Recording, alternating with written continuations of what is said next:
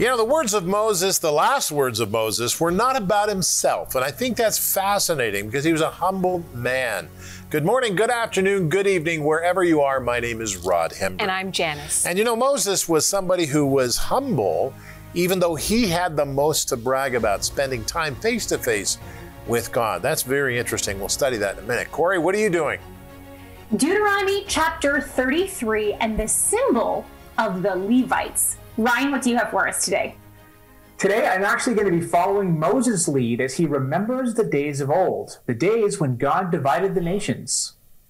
Very good. Janice, what'd you do? Today I'm going to look at Deuteronomy chapter 34, and I'm calling it From Beginning to End. All right, very good. Get your Bible out and your Bible guide. If you don't have one, we'll send it to you, but get it out and let's look at it and understand what God is saying to us as we open it up today, because God is speaking.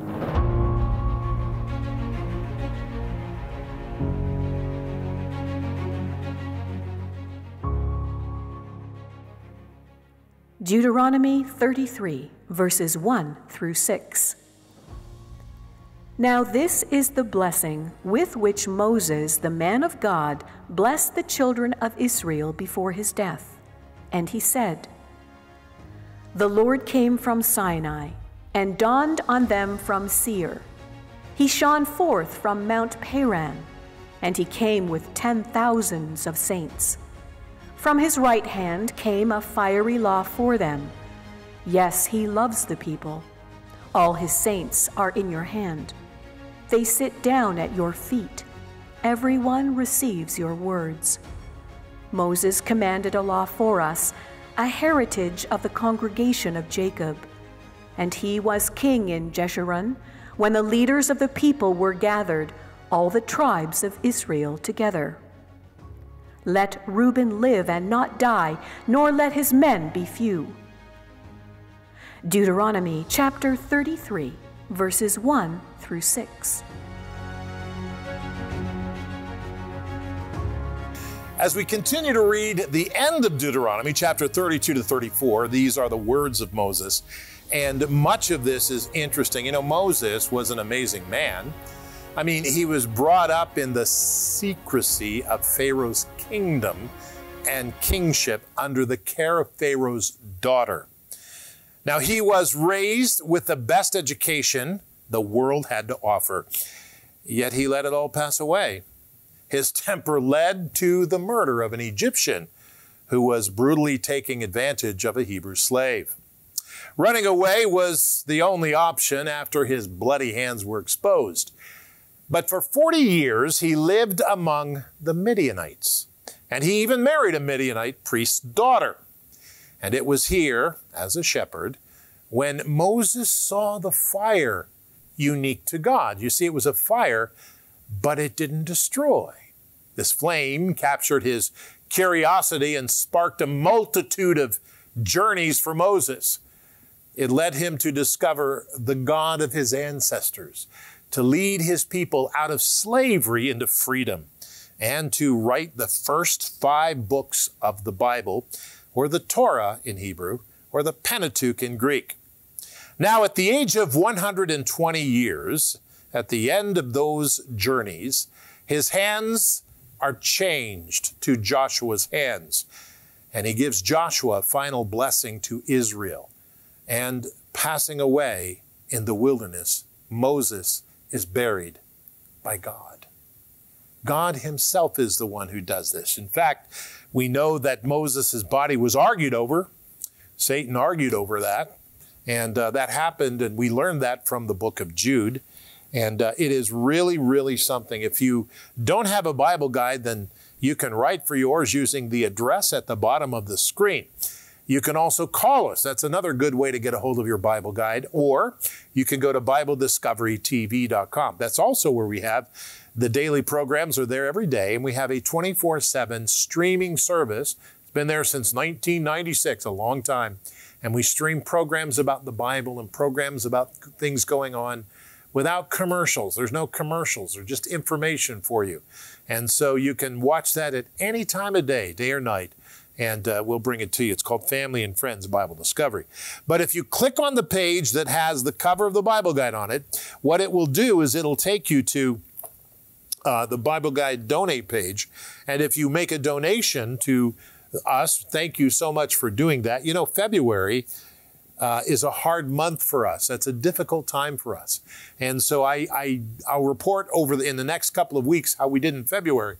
But, you know, thank you so much in the last year for your faithfulness and your support of this ministry. I didn't think we would make it, but thank you so much for doing that. It's really important. I won't tell you how much because the Holy Spirit will. I trust the Holy Spirit, of course. I trust Him with my life. It's the Spirit of God. And so, if you make a donation, that'll be great. Take you to a PDF file where you can get a hold of the Bible Guide. When you do, turn to today's lesson. Now, Moses' final blessing. This is interesting. The hands are going to change, as I said. That Moses will give it to Joshua, and Joshua will take it over. Moses cannot go into the promised land.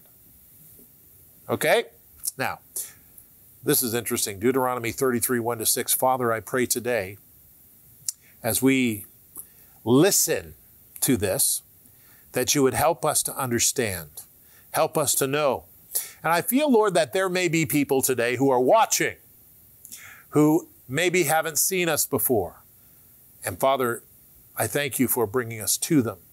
Help us as we give your word, the Bible, the word of God, to these people, that they may read it themselves and hear you. Thank you, Father, in Jesus' wonderful name. And we all said together, amen. Make it so. All right. Now let's look at this because this gets interesting. Deuteronomy chapter 33, verse 1. It says, now this is the blessing with which Moses, the man of God, blessed the children of Israel before his death. Look at that. That was amazing. The last words of Moses were not about himself, but they were about the people of God. If we follow the Lord, the first thing we will see in our death is Jesus Christ. Beloved, remember, when we follow God, God helps us to understand that our life is not always about us. In fact, it's never about us. Our life is about how we can serve others. That's what our life is like. You say, I don't like to do that. I want to serve myself. Well, of course, everybody wants to serve themselves. But when you come to Jesus Christ and give yourself to Him and you begin to serve others, things change for you. Let me tell you something. Things change. Let's go on. This is interesting. 32, 2-5. And he said, the Lord came from Sinai and dawned on them from Seir. He shone forth from Mount Paran, and he came with 10,000 of saints. That's amazing. From his right hand came a fiery law for them. Yes, he loves the people. All his saints are in your hands. They sit down at your feet. Everyone receives your words. Moses commanded a law for us, a heritage for our heritage of the congregation of Jacob, and he was king in Jezreel when the leaders of the people were gathered all the tribes of Israel together. What does this mean? The law of God was for spiritual and physical purposes. The law of God was for spiritual and physical purposes. We know that the Lord is fully spiritual, but also fully physical through Jesus Christ, beloved.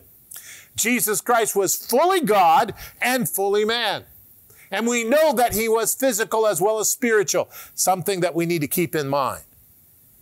Now then, we go back to the scripture. This is one verse, 33 verse 6. This is really important. Listen carefully. It says, let Reuben live and not die, nor let his men be few. Now, I need you to see that because Reuben was a man who was cursed, see? The man whom Jacob had cursed because of his inappropriate behavior. Jacob had said to him, you're not going to make it. Moses now blesses to live. You see, God knows we are sinners and forgives those who ask. God knows we are sinners and he forgives those who ask. Do you know the Lord? Have you done too much? So you think. You haven't done too much. You can come to Jesus Christ right now, and you can say, Lord Jesus, follow me, say my words. Say, Lord Jesus, come into my heart. I need you today. Forgive me of my sin. I need you today. Help me now. In Jesus' wonderful name, I believe you died on the cross. I believe you rose again. And I need you today. In Jesus' name, amen. 3 times I said, I need you today. If you need Jesus Christ and you prayed that prayer, God has come into your life and made something new. You're a new life. And now all of a sudden, everything you did, everything you were has changed. Follow the Lord now. Follow him, and he will lead you right to where you need to be.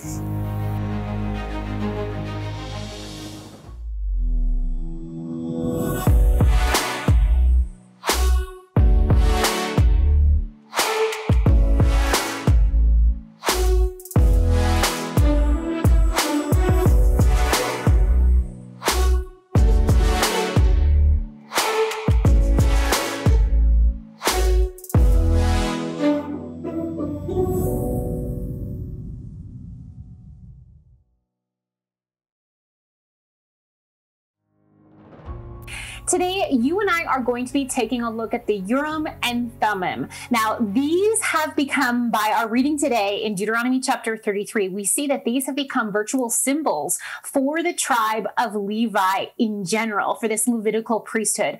First, let's look at the Urim and Thummim as ancient artifacts and biblical artifacts, and then we'll talk about some of the significance afterwards. The Urim and Thummim of the Bible are a bit of a mystery. They were held by the 9-inch square fabric breastpiece of the high priest's garb that was decorated by 12 stones, each carved with a name of an Israelite tribe. Despite extensive descriptions of the high priest's outfit, as well as the 12 stones, the Bible is surprisingly silent on the Urim and Thummim. What they were made of, how many of them there were, and their exact function are areas of debate.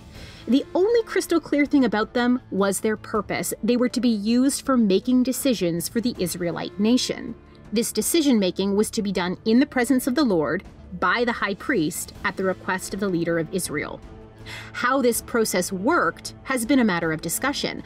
The Jewish Roman historian Josephus links the breastpiece with a special manifestation of God's presence that involved the glowing of the stones on the breastpiece and on the shoulders of the high priest. This association may stem from the possible meaning of Urim and Thummim as light and perfection. Other Jewish traditions envision messages from God being spelled out by a miraculous light, or a vision that saw the carved letters standing out from the names carved on the stones of the breastpiece. While these traditions are interesting, especially in the light of the potential meaning of Urim and Thummim, it's wise to examine the biblical passages that allude to their use. In 1 Samuel 14, King Saul inquires of God by the Urim and Thummim. When God doesn't respond, Saul gathers the nation for prayer and then sets designations for the Urim and Thummim. Urim will mean Saul, Thummim will mean Jonathan. Then the scriptures say they cast the lot between them. This term may explain the small number of mentions of the Urim and Thummim in the Bible. The phrases inquiring of the Lord and casting lots may refer to the use of Urim and Thummim depending on context. Casting lots was also a pagan form of divination, and as such was actually outlawed by the Mosaic Law. So how do we reconcile the apparent discrepancy between God outlawing divination while also sanctioning a certain kind of it? First, it's helpful to note that the Urim and Thummim were only to be used in the presence of God by the high priest and the leader of the nation. It was their way of deferring ultimate leadership to God's will. Anything apart from this was considered apostate. Second, the prophet Samuel's chastisement of Saul may be helpful here. He says that rebellion is like the sin of divination. How? Rebellion rejects the current authority and seeks to do things its own way, as divination rejects the proper methods of communicating with the spiritual world and seeks to do that its own way. So when it came to divination, was Israel willing to follow God, or would they make excuses to justify becoming like the cultures around them? I think one of the interesting things about this passage in Deuteronomy chapter 33, in which Moses delivers a blessing to the tribe of Levi because of the Levitical priesthood, he mentions here the Urim and Thummim that have become this symbol for their tribe, this symbol of their authority, this place that they had been given to intercede on behalf of the people to God. But it's really interesting when you contrast this blessing of Moses to Levi back to Jacob's blessing of Levi in Genesis chapter 49, which was a very negative blessing, talking all about Levi's impulsive violence, referring back to Genesis chapter 34 and his murder along with his brother, their organization of the murder of the men of Shechem. So we see here this transition that the tribe of Levi has been able to pull off because of God's testing of them and their faithfulness to God over time throughout this period of the wilderness wandering. So we see this really interesting story of redemption from Genesis 49 all the way to Deuteronomy chapter 33. It's interesting, Corey, because I don't screen your pieces before they go to air. And I give you free will to do whatever you want to do. But that's exactly what I talked about as well in the teaching segment. And all of that is the negative that Joseph had and then what Moses did. I mean, that is absolutely stunning. Very good, Corey. Excellent. Okay, Ryan, you're up. What's going on? Well, today we're wrapping up the incredible book of Deuteronomy, which has actually been compared by some scholars to the New Testament books of Romans and the Gospel of John. It's a very, very important book. And in Moses' final song in chapter 32, he reminds the people about the days of old. And I love what he says in verses 7 and 9. Remember the days of old. Consider the years of many generations. Ask thy father, and he will show thee. Thy elders, and they will tell thee. When the Most High divided to the nations their inheritance, when he separated the sons of Adam, he set the bounds of the people according to the number of the children of Israel. For the Lord's portion is his people. Jacob is the lot of his inheritance. Now, this passage, it's really significant for a lot of reasons, but today I just want to focus on one of those reasons, and that is that it affirms the historicity of the account of the Tower of Babel in Genesis chapter 11. And this was a time when mankind attempted to unify themselves in a one-world government against God Almighty. But this rebellion would be short-lived because, as Moses reminds his listeners and readers, God scattered them abroad. It truly is a really fascinating story. But what's interesting and important to note is that there's even evidence for the Tower of Babel outside the Bible. Check it out.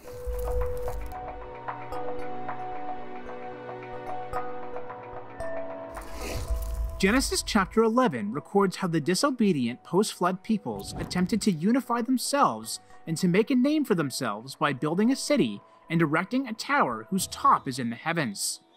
Though God intervened by confusing their language and scattering them abroad, many of the new people groups would no doubt rebuild. And indeed, there is much evidence worldwide that this was so. Located all across the earth, for example, are many pyramids, ziggurats, monuments, and mounds, as well as other megalithic structures with striking architectural similarities, strongly suggesting that they came from a common source. Many researchers identify this common source as Babel. In fact, Joseph Campbell, in his book Masks of God, claims that there is archaeological evidence supporting a direct link between the ziggurats of Mesopotamia, the same land where Babel took place, and the pyramids of Egypt. Campbell then goes on to show how people spread from these Middle Eastern places and took their culture east, eventually to the Americas. Indeed, several ziggurats exist in Mesopotamia, ranging from relatively simple structures used only as a raised platform for a temple, such as the White Temple of Uruk, to massive and mathematically complex, such as Etemenanki of ancient Babylon. Some of the best preserved ziggurats include Chaga Zenbil, Sialk, and the ziggurat of Ur. In fact, King Nebuchadnezzar is said to have styled the Borsippa ziggurat after the Tower of Babel itself. Indeed, the Babel Tower was probably in the form of a ziggurat rather than a circular tower, as is sometimes portrayed in art. Ziggurats were usually constructed with 7 levels, and are believed to have been built as a connection between heaven and earth, as well as the underworld. Similar to ziggurats are pyramids. Far from being restricted to Egyptian borders, pyramids are found in far and exotic places all over the world, such as Greece, Italy, China, Mexico, Sudan, and Spain. In Mexico, for example, there are several pyramids, but 3 in particular seem very reminiscent of the Giza Plateau in Egypt. Indeed, just as at Giza, 3 principal pyramids have been built at Teotihuacan, namely the Pyramid or Temple of Quetzalcoatl, the Pyramid of the Sun, and the Pyramid of the Moon. Also reminiscent of the Giza Plateau are 3 pyramid-shaped hills near Milan in Italy, which has actually come to be known as the Italian Giza. Also, in China, a series of 16 pyramids has been confirmed, though some archaeologists believe there could be as many as 100, with the legendary White Pyramid rumored to be 1,000 feet tall. And on the African island of Mauritius, there have been 7 pyramids identified. These are paralleled with pyramids found on the island Tenerife, on the opposite side of the continent. These temples and towers are just a small sampling of the many in existence all over the world. The incredible architectural similarities between them clearly links them back to the Babel event.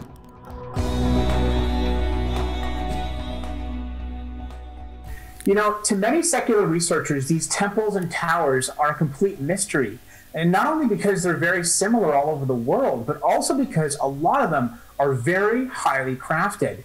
They're not the workings of primitive peoples as those committed to evolution would expect. That's why artifacts like these have been labeled out-of-place artifacts. Of course, if you simply accept early biblical history, and in fact all of biblical history, everything is very much in place. For instance, the Bible teaches explicitly that man was created on the 6th day of history as fully human and fully intelligent. That explains how early man could have constructed such ingenious structures. And the Bible records that the Babel event, which clearly explains why there would be various towers and temples all over the globe. The Bible is real history, and the sooner that we accept that fact, the sooner the world around us will come into focus. Yeah, very good, Ryan. That is excellent. And by the way, on the next program, we're going to talk about Rahab. In Joshua chapter 2, this is that Rahab was the prostitute who lied. God helped her. Very interesting. Janice? Well, today we're taking a look at the end of Moses' life. And of course, he gives his final blessings in Deuteronomy chapter 33, and then in 34, we see and witness his death. But I'm struck by the character of Moses at the end of his life compared to when he was first called and met with God at that burning bush. And so I want to just take a few minutes to take us back to that time in Exodus chapter 3 when Moses has become a shepherd with the Midianites. He has left Egypt, and now he sees a burning bush that isn't being consumed. It's burning, but it's not burning. And he goes and meets God there. And of course, we know, if we've been reading through the Bible, that God calls Moses to free his people Israel from the Pharaoh of Egypt. And we go through the excuses, really, that Moses gives. So his first encounter at the burning bush, the first thing we learn about Moses here is Moses hid his face because he was afraid to look at God. Verse 6 of Exodus 3 says, Moses says, "Who am I that I should go to Pharaoh, that I should bring the Israelites out of Egypt?" These are some of the things that he's asking God. Well, what if they won't believe me and will not obey me?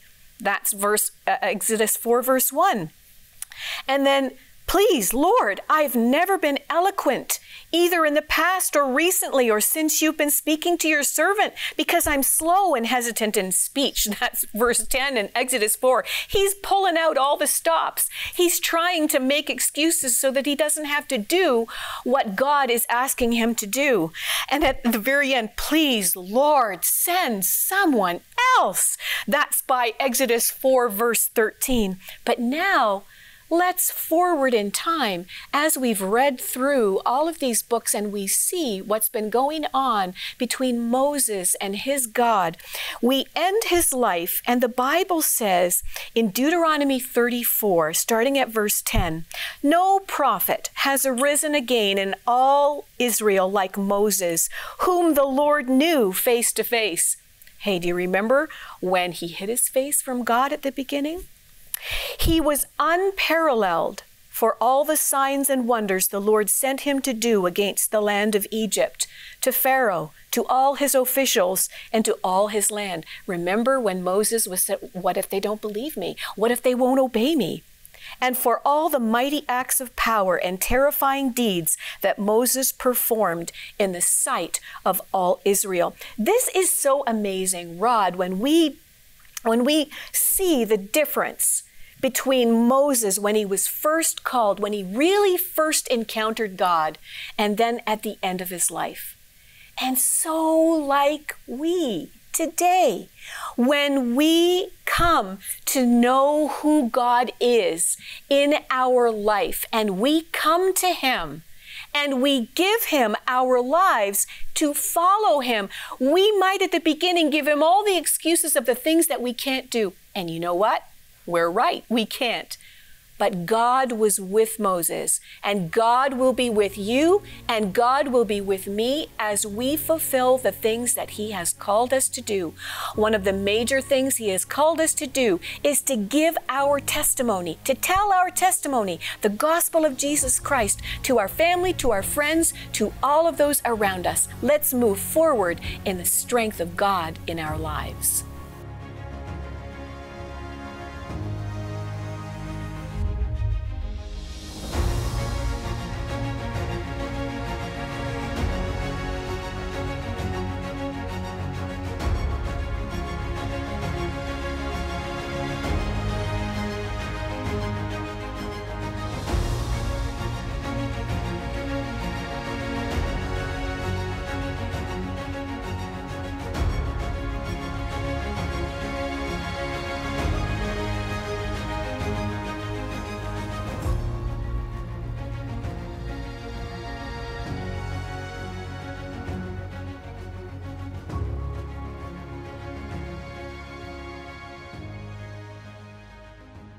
Today we pray for the persecuted church and we focus on India. If you're watching from India, let me tell you that we love you and we're praying for you, and together we make up the body of Christ. So Father, I pray for our Indian friends, the third largest church in the world, 67 million people. I pray for them that they would know you and that they would understand you. Make them strong, Lord. Help them to stand strong in all of the mess. And I pray in Jesus' name that you would be with them today. Amen.